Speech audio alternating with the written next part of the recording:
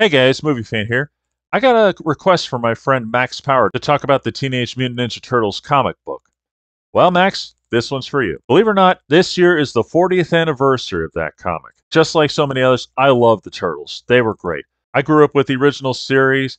I followed the 2003 series. I loved the 2012 series. And of course, I love the original movies. Sadly, I don't own the comic, but I have read up on it, and it's very straightforward. The story goes that Master Splinter summons the turtles to tell them the story about how they came to be. And at the same time, we learn that Splinter taught them ninjutsu so they can act revenge for Hamato Yoshi, who, as we all know, was Splinter's master. And for those of you who are watching right now who haven't read the comic, I'm not going to say anything more than that because this is one you definitely got to read for yourself. But I will tell you this, it is a far different story from what we're familiar with. This comic is a lot darker, a lot more grittier, and by comparison, a lot more violent.